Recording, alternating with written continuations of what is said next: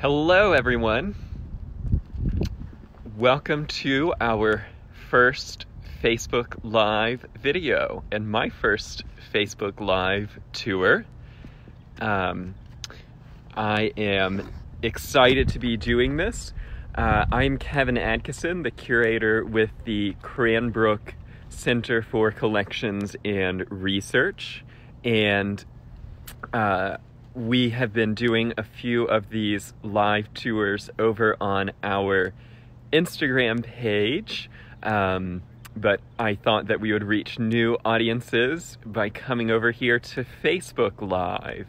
So next week we're going to be sending out an email to all of Cranbrook with instructions on how to watch these. And so you, my lucky followers, have found us on our test tour. I should have chosen a less iconic thing to tour than these sculptures here for a test, but I wanted to make sure that this worked before we blasted out that Facebook Live tours were going to be a weekly occurrence for the duration of the Cranbrook closure and the world closure. So I am the curator with Cranbrook's Center for Collections and Research, which is our division of historic properties, outdoor sculptures, historic collections, personal effects, as well as Cranbrook archives. And today I'm standing here at Cranbrook Art Museum over my shoulder, and I thought that we would talk a little bit about the sculptures that are around the outside of Cranbrook Art Museum. And this building was built to be the art museum for the Cranbrook Academy of Art students. So it was built as a teaching museum, and originally it housed the collection of George Booth and his wife Ellen Booth, our founders. And it was a pretty encyclopedic collection going from ancient Greek and Roman art all the way up through the Impressionist and into the arts and crafts movement. Today, the museum is still part of the Academy of Art, but it's a museum of contemporary art. The building itself was designed by Cranbrook's main architect, Eliel Saarinen, and it was his last building, completed in 1942. And the sculptures came from a number of different artists, but most of them were by Cranbrook's most famous sculptor, Carl Milles. And so we'll start here with Milles's Orpheus Fountain. And the sun is going to come out, perhaps. Milles was a Swedish sculptor who studied in France with Auguste Rodin, and he was a pretty successful student of Rodin. He goes back to Sweden and he starts his sculpture studio, and he really gets international acclaim. And so by 1915, 1920, Milles is one of the most famous sculptors in the world. And when Cranbrook Academy of Art began, we had an English sculptor here, David Evans, and then Evans left, and George Booth and Eliel Saarinen really wanted to get the Swedish sculptor Milles to come to Cranbrook. But Milles refused to come to Cranbrook. He had a sweet gig in Sweden. He had an island, or a part of an island in Stockholm Harbor where he worked. He also was a fellow at the American Academy in Rome, and he didn't have a need to come to America and teach. And so he declined to move to Cranbrook. George Booth kept trying, and finally he cornered Milles at the Brooklyn Museum of Art. Milles was having a retrospective, and he sort of asked Milles, what would it take to get you to Cranbrook? And Milles said, I would want to feel at home, I would want to have assistance, and I would want to not teach. And so George Booth met those demands. Milles never taught here. He simply critiqued and he ran his studio. But sometimes he was only at Cranbrook for 1 month out of 12. He was never here more than 6 or 7 months a year. He continued residing in Sweden, Rome, and then Cranbrook. And then he also had assistants here, and he had a number of different staff or faculty members who would actually teach the students, and then assistants who would work on the plaster models. And then he also wanted to feel at home, and George Booth did that by purchasing from Milles's studio a group of about 46 bronzes. And so many of the bronzes that are around Cranbrook's campus by Millis were actually purchased in 1930 in order to convince Millis to come to Cranbrook. And so when Saarinen, the architect, invited Millis here, or when he started building the buildings, he already owned all these sculptures and he knew where to place them. Now, the Orpheus Fountain is a little different. This one was sculpted here at Cranbrook. It was not sculpted for Cranbrook. It was sculpted for the new Stockholm Music Hall, the main symphony hall in downtown Stockholm.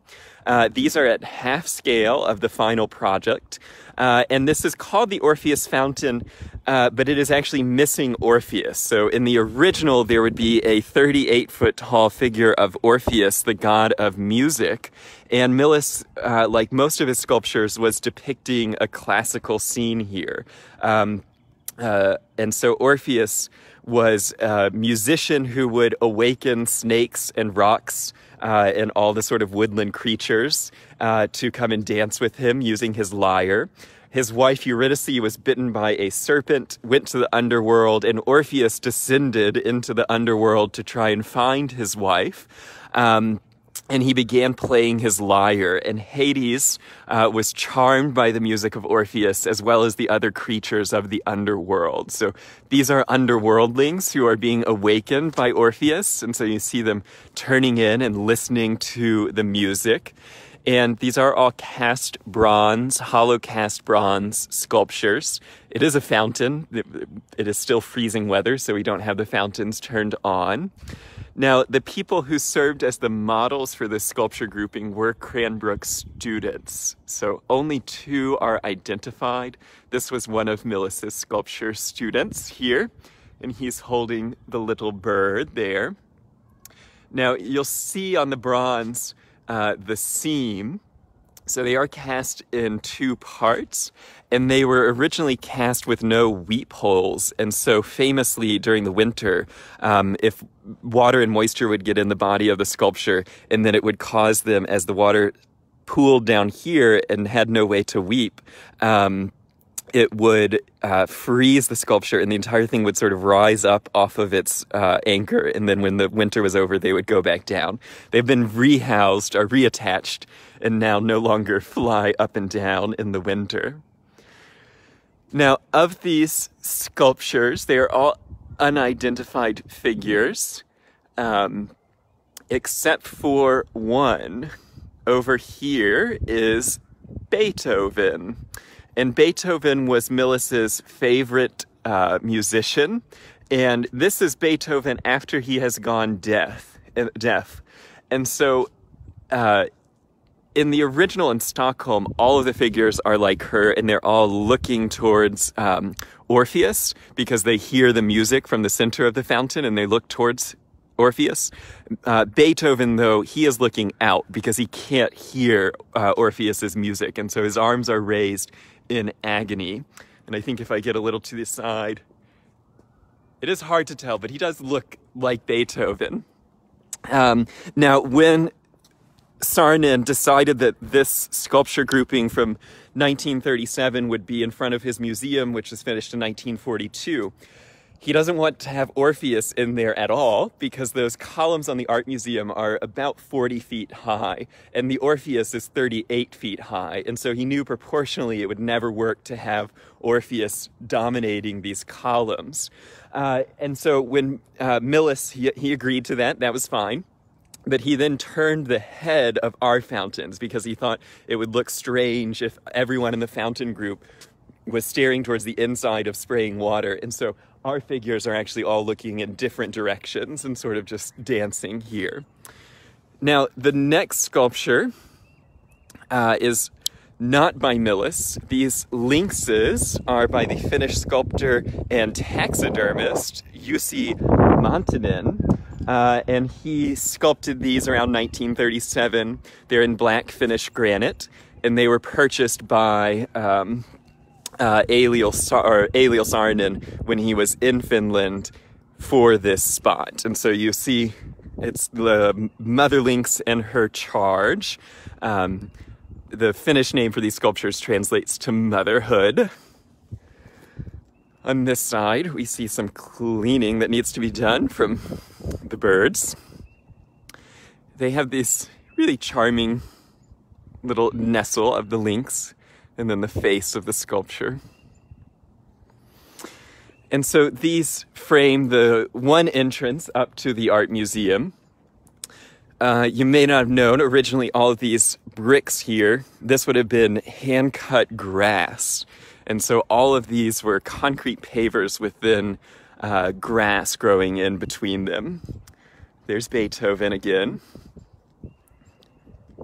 Now, as we move up to the museum, it does have 4 different ways of entering. So this would be the next way, the ramp of the Chinese dog, which is coming up from what's now the parking lot. It also is linking back to the Booth Manor home. And so the Booth Manor home is that red roof building out there. The blue tarps, we're doing some wall restoration between here and there. And the sculpture that was placed on this pedestal is the Chinese dog from the Wei dynasty, so about 300 to 500. But we have to cover up all of our stone sculptures in the winter because you don't want, nothing can happen to the bronze. That can't be hurt by frozen water. But a stone sculpture like my dog here, if the water gets in and freezes, it could crack open the 1,500-year-old sculpture. And so we cover them with very drab covers. And one of the Cranbrook Academy of Art students wrote to us and asked if she could do her sculpture installation on top of our sculpture cover. And so this is a contemporary work by a student at Cranbrook Academy of Art in conversation with the 1,500-year-old Chinese lion or shishi figure. And these guard lions were usually placed at the entrance of royal homes and government buildings. And so here you have Cranbrook being protected by one of these Chinese lions. And one of my very favorite views of Cranbrook is to walk through this great gateway and portal and past the Chinese lion. It's interesting, Saarinen designed all the sculpture bases, so this lovely little Cyma recta curve is coming from the architect, and then the sculpture rests on top of Saarinen's base. I think from a conservation standpoint, I wish he had placed the Chinese dragon a little bit further under because the acid rain will eventually just cause him to disintegrate. He's made of black marble and quartz. Now, as we move closer in, if you've never had the pleasure of visiting us here at Cranbrook, the art museum is only half of this building. The library is the other half, and then behind me is the new art museum's collections wing, and that building opened in 2011. It houses the majority of the art museum's collection, but it also houses the community's collection, so pieces from Cranbrook schools, valuable objects from Cranbrook House and Gardens, as well as the Cranbrook Archives reading room is located in the wing there. Now, the next sculpture that we'll look at is Engelbrekt, and Engelbrekt was a medieval Swedish national hero. He defeated the invading Danes and Norwegians, and he defended Sweden. So this is a sculpture from 1926-27, and it has sort of Swedish scenes, medieval scenes. Millis, his predominant sculptures were usually biblical, Greco-Roman, or Swedish medieval stories.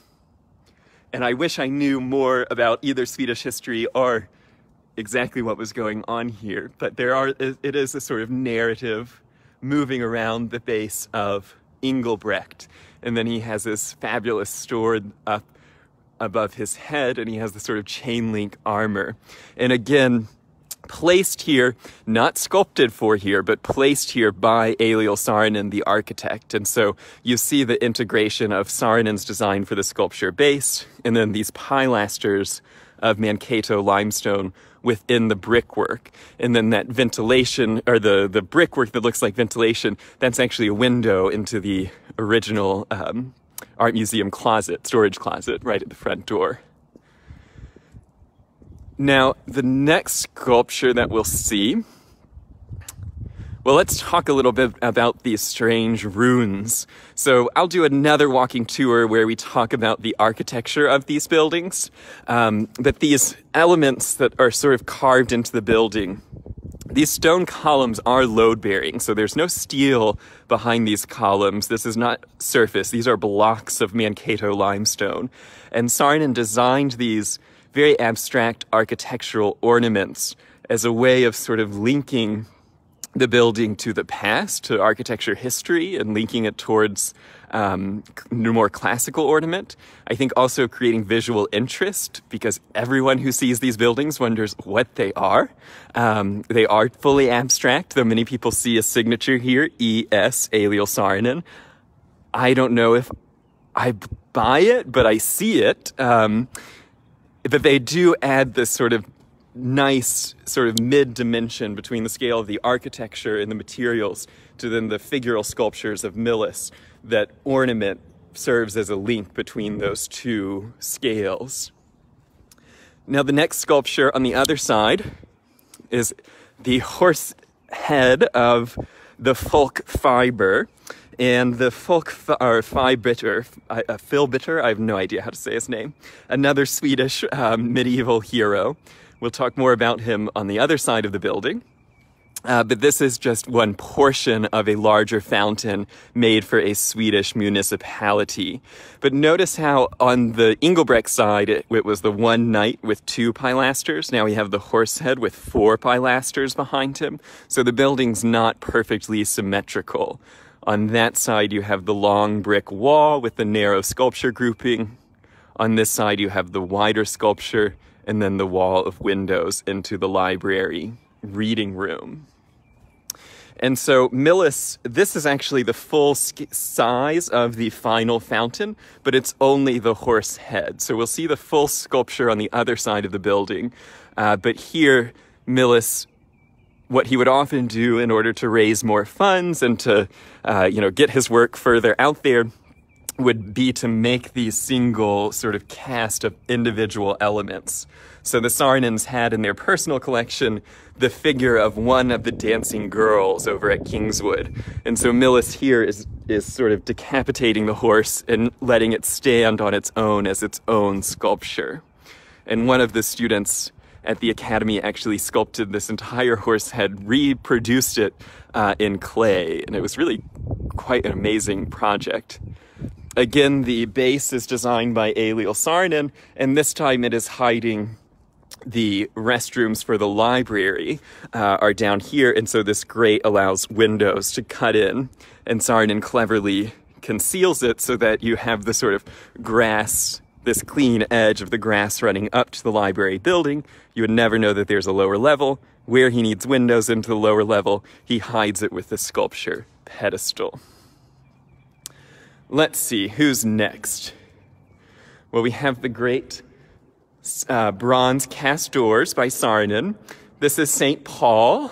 Technically, I guess this would be Saul, who is being struck by the Lord in the book of the Apostle. And so he is being kicked off of his horse by the blinding light.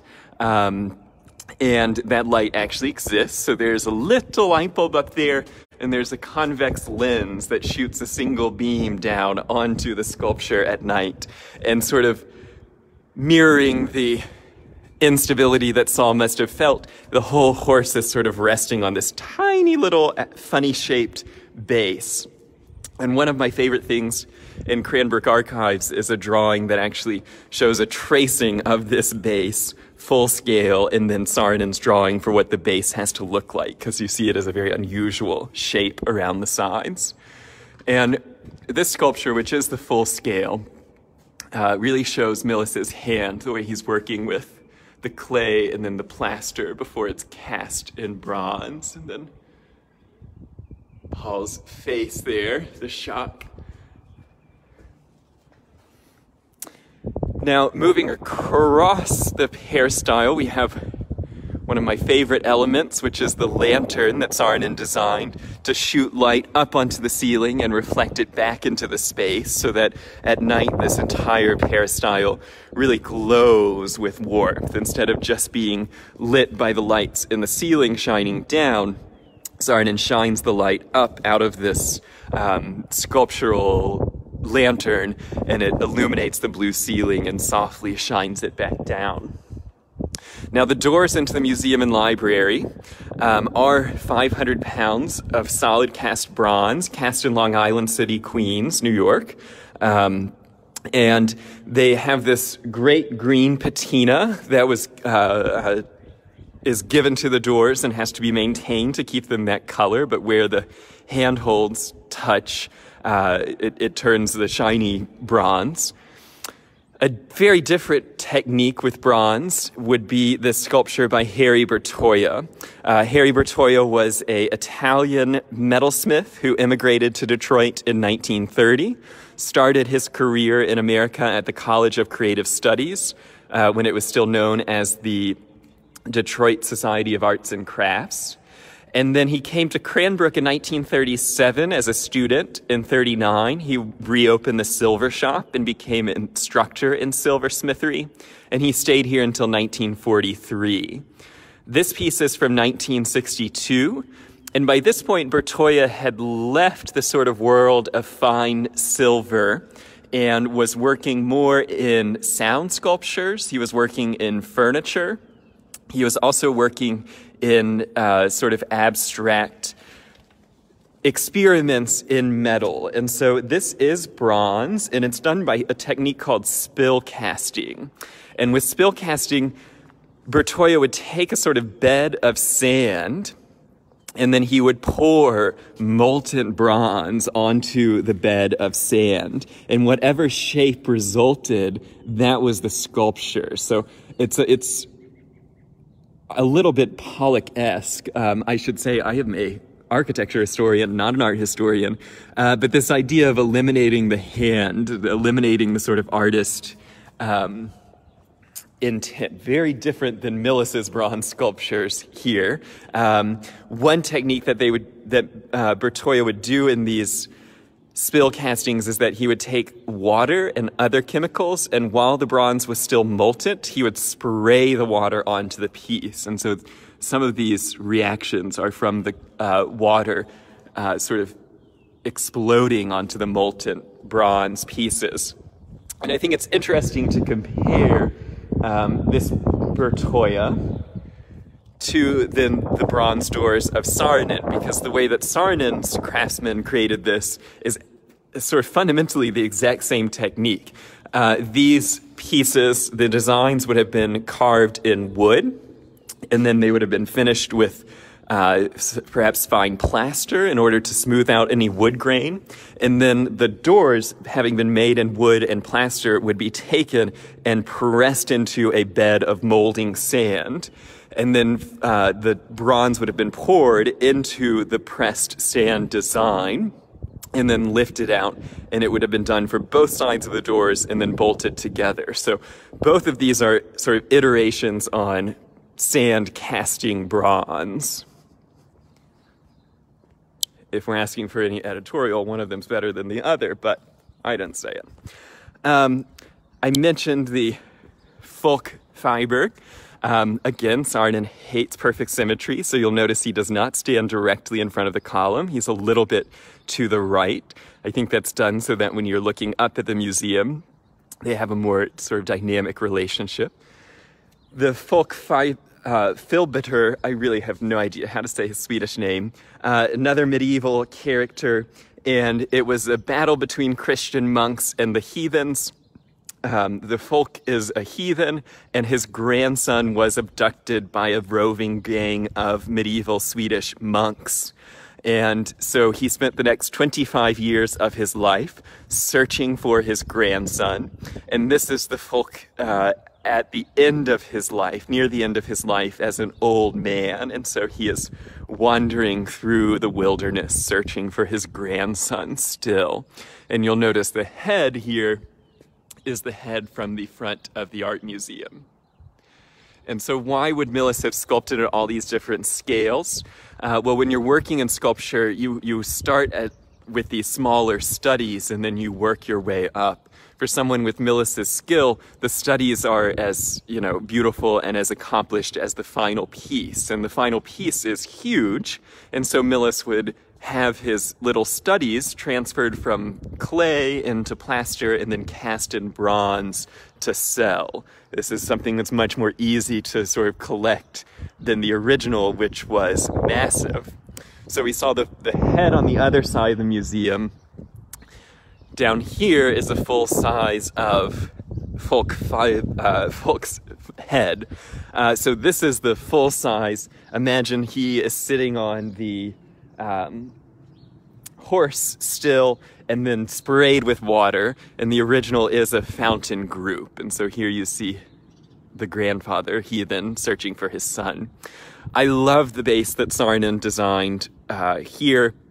It looks to me like an anvil, which goes back all the way to George Booth, who was an ironworker. Cranbrook, one of our great strengths is our metals department. It has always been here since 1928, a department of metalsmithing. And so the fact that this bronze sculpture would sit on a sort of abstract stone anvil is very evocative to me.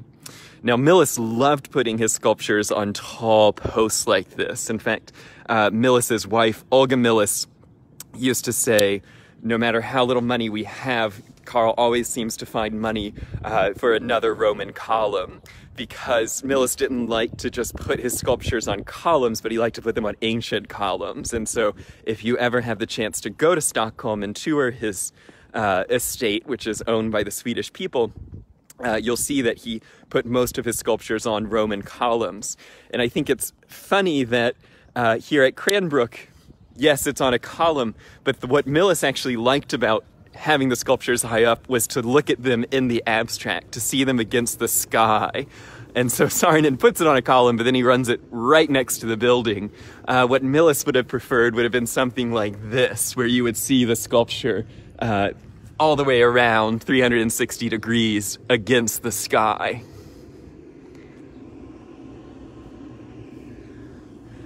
More ventilation.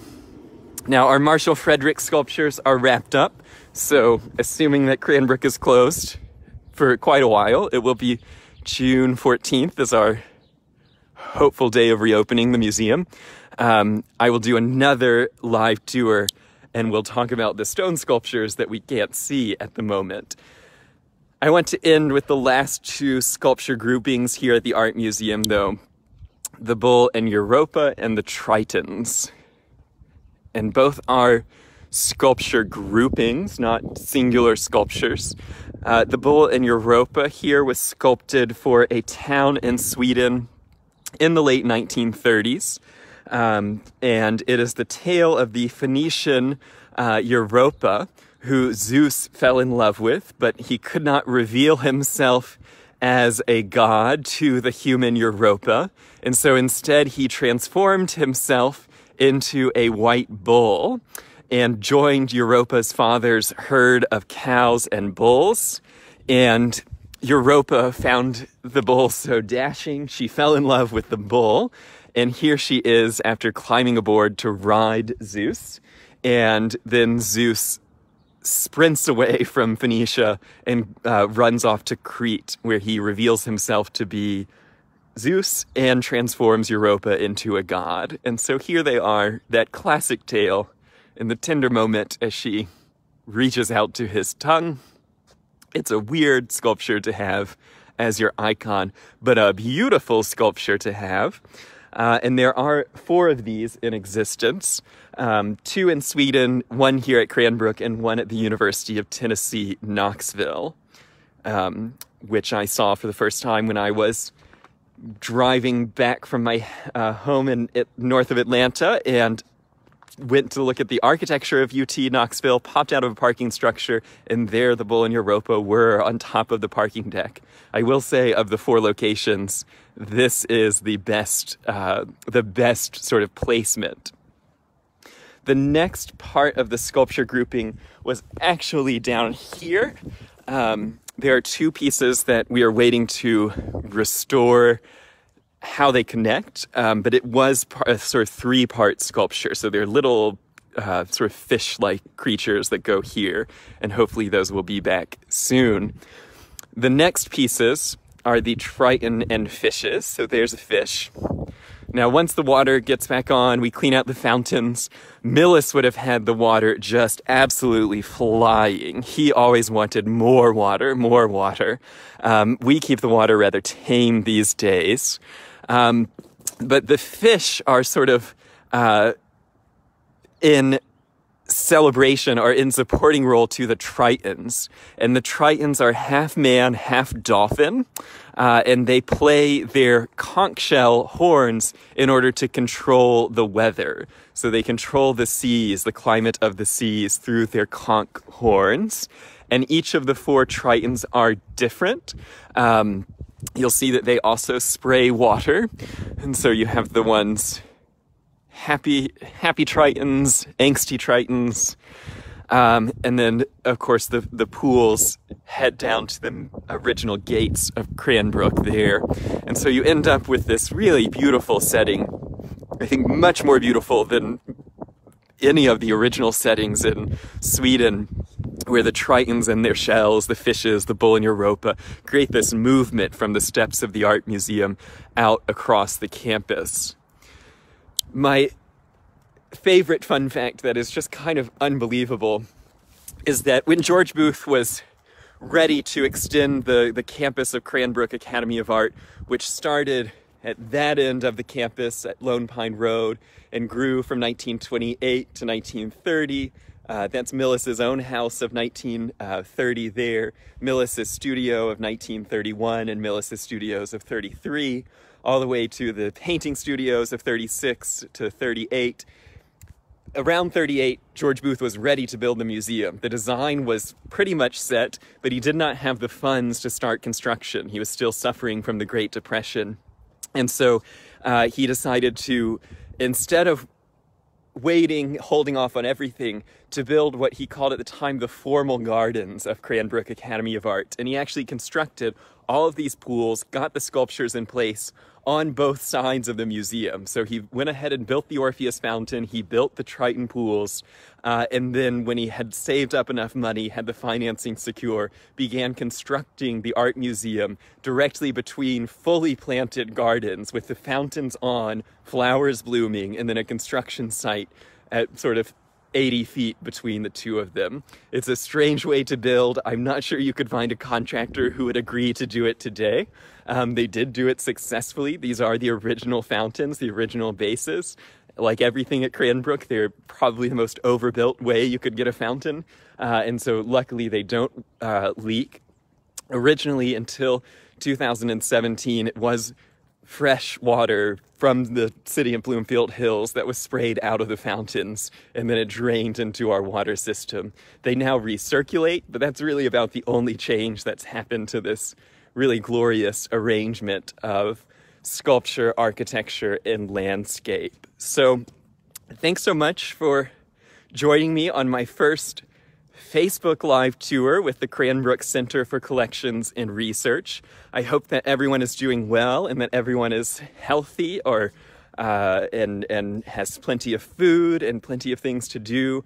Thanks to all of our healthcare workers out there, and thanks for staying home and doing your part.